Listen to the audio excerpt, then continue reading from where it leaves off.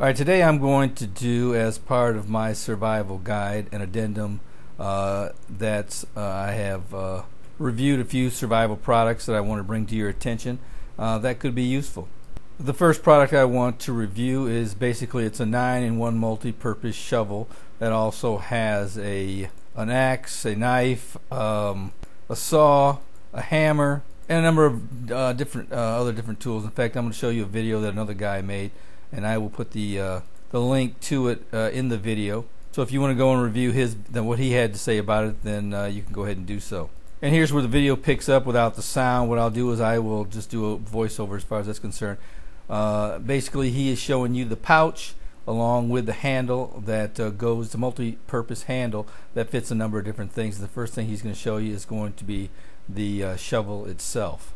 And as you can see, it's probably about 18 to 20, 25 inches long, and it's a fairly sturdy handle. But you know, if you're looking for something that's going to be in more of a survival situation, it'd be nice if they made one that was a little sturdier than this. But this is a good one if you want to put this in the back of your car. Now, as you can see, he's put the blade on there, which is the saw. Now he's taking that off, and he's also taking out now the knife that's there. It also has a gutting side to it, and you would probably say that if you sharpen up, you could fillet as well with that.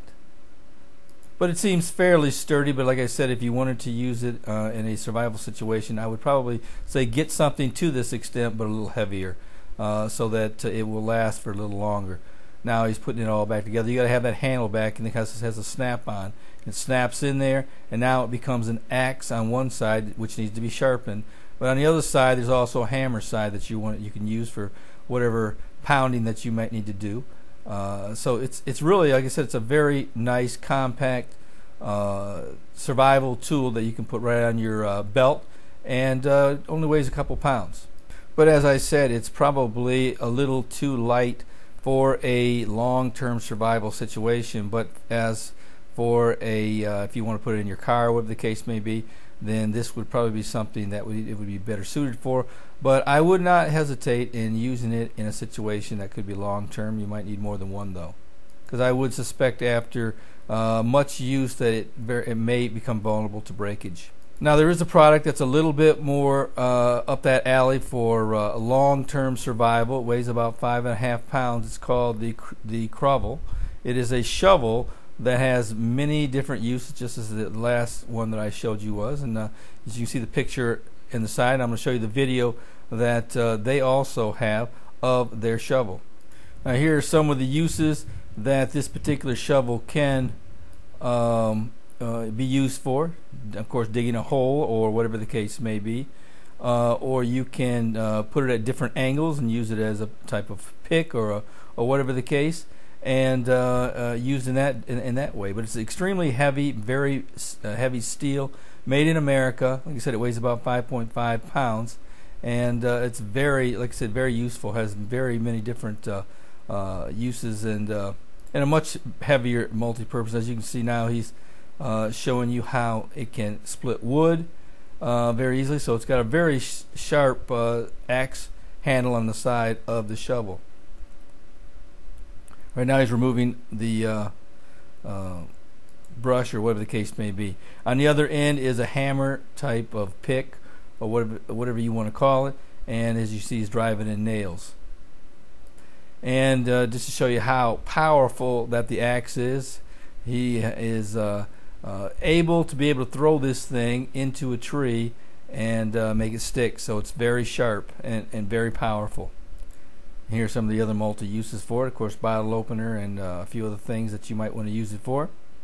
But if you were going to be in a long-term survival situation, I would probably recommend something of this nature over the first item that the 9-in-1 multi-purpose shovel that I showed you, only because the other one simply may not be strong enough for a long-term use. And this is a extremely heavy gauge steel for the Crovel.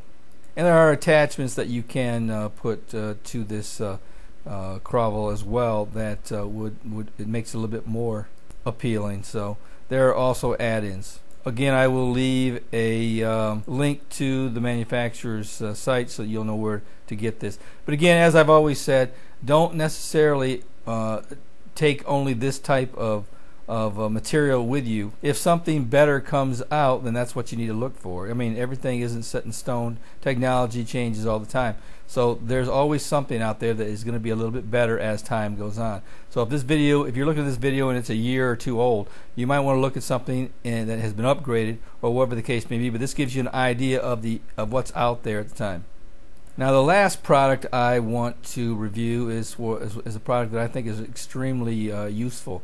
And it is called trioxin, and trioxin is a military issued fuel, I should say solid fuel type of bar that's probably the size of a small candy bar that I have found to be one of the best. And I've tested this out. I bought a few of them out, and what I did was I went out to a campfire type situation, and I put down the trioxin bar, and literally with just a few sparks I was able to ignite this bar. And it's like I said, it's the easiest way to start a fire I think I've ever seen before, outside of just having matches or whatever the case may be. But these bars come in a sealed up, like I said, military issue sealed up type of package that keeps it waterproof. One thing I found out about these trioxin bars, it doesn't take very much. You don't actually have to use the whole bar, which, like I said, is about 2 to 3 inches long. You can break this up into smaller pieces, and you can use it as a fire starter, just a little small piece, and probably could start a tremendous amount of fires, probably 10 to 20 fires if you just wanted to break it up into smaller pieces, because the minute a spark hits it, it ignites. Very easy type of fire starter. Now, I will say this: once you have, if you break it down into a powder form, it's not gonna light. For some reason, it has to be in a bar form. But if it's in a solid bar form and you put a striker next to it and strike it and the spark hits it, it's going to light up. You're going to start a fire. So have your bundle pretty quick, readily available right there, so that the bundle can be caught on fire, and you can put it right underneath there to start your fire. Now, I hope this video has been useful to you, and I expect to be making more in the future as time goes on, as I come across different types of survival tools, and I hope to bring them to you. And if you have not received a copy or downloaded a copy of my free Tribulation Period Survival Guide, you may want to do that. I will leave a link for that, as well as I always do on all my videos, so you can go and check it out. Well, this has been Terry Malone with the Calvary Prophecy Report.